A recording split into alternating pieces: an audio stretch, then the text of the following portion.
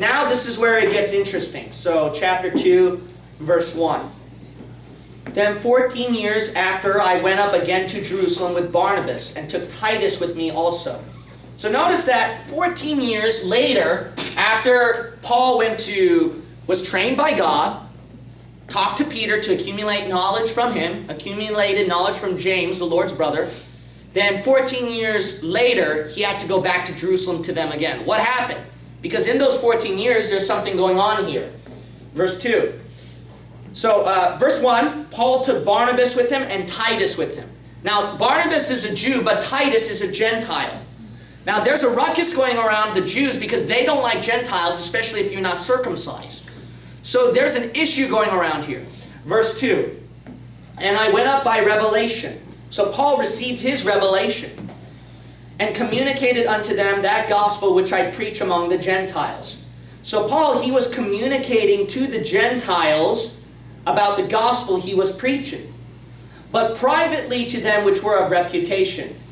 So Paul, he only spoke about what he knew about the gospel privately to those who were of reputation, those who were like the prestigious pastors, right? So like Peter, prestigious pastor, James, prestigious pastor. So he was doing privately with them because he knows how the Jews would feel. Let's keep reading right here.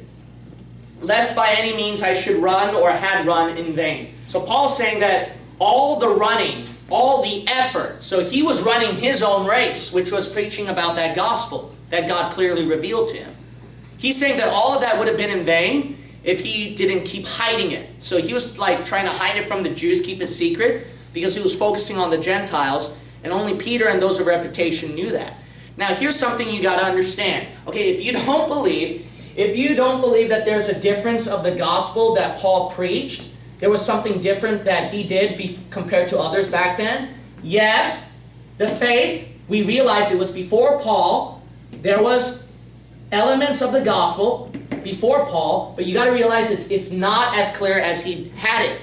So you can't, you have to erase anti-dispensationalism. Salvation back then, the gospel back then, is not the same as us today. It was very different from back then. Because if they understood and got saved the same way like we did, you understand this, then why was Paul hiding it? If he was preaching the same thing like they did, then he would have said it boldly.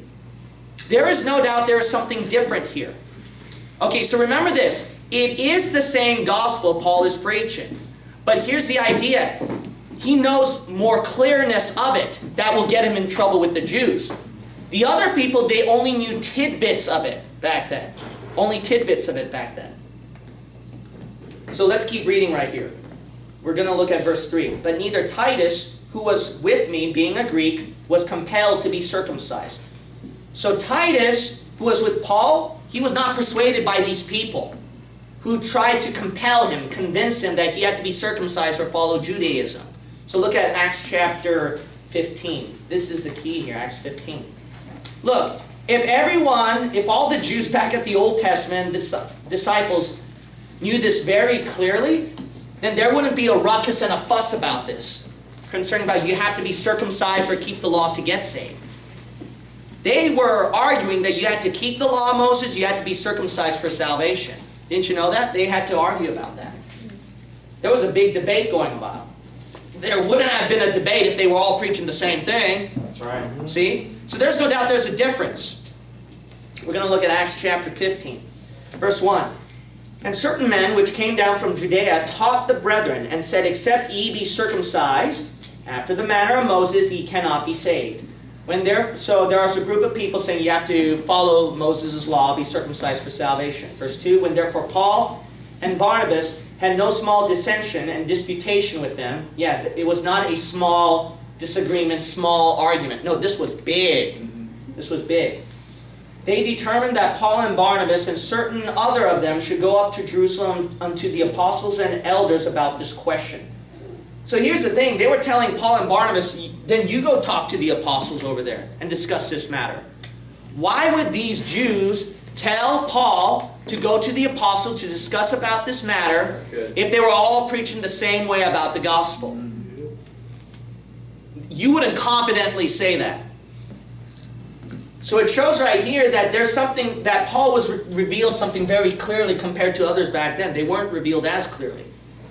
Because remember, all they got was a mingling of knowledge of Jewish and Christian doctrines. That's what's going on in their heads.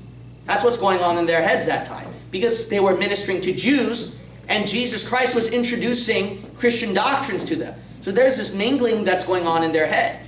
And God, He was also transitioning from Jew to Gentile. So there's obviously a mingling going on here.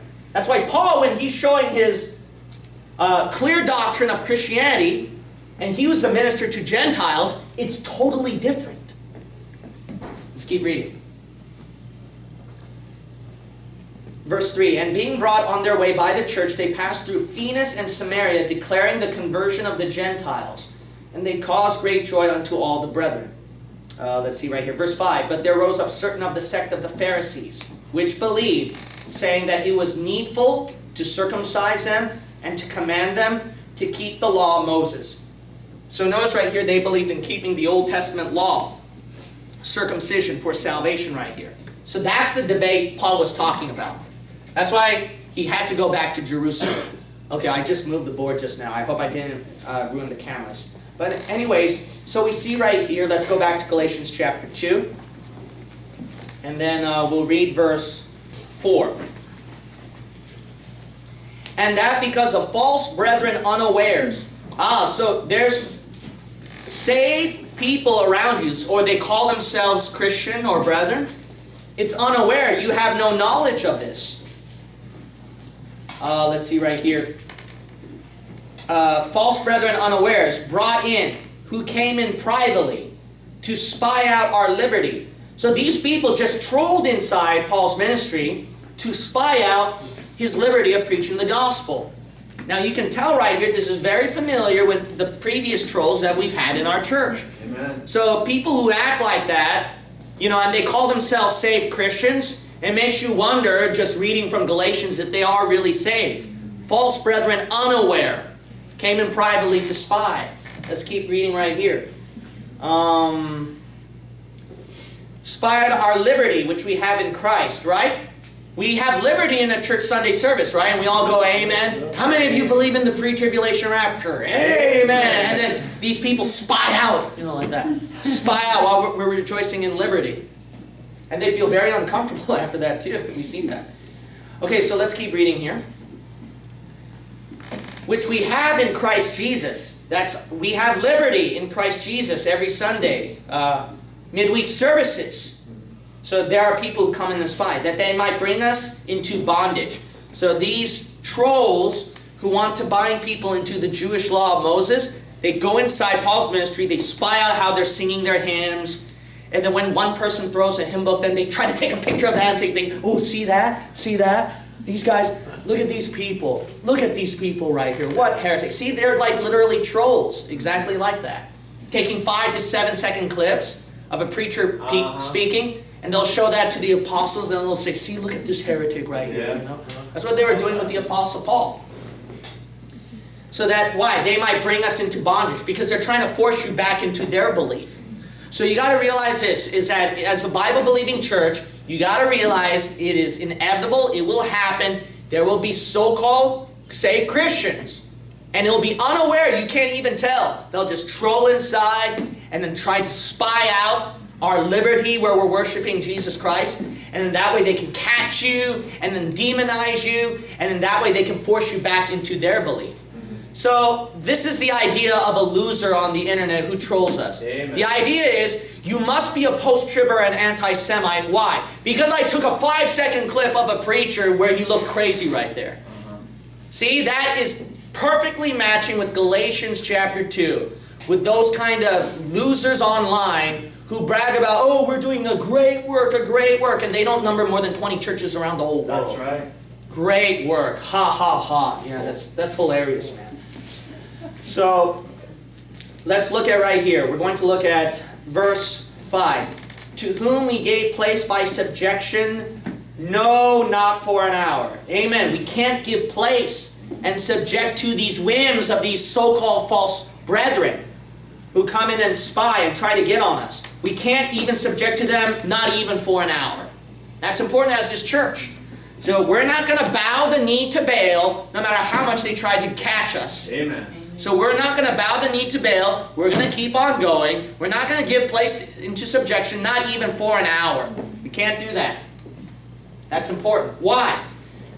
That the truth of the gospel might continue with you. Because that's what it's about, folks, to keep continuing the truth of proclaiming God's word.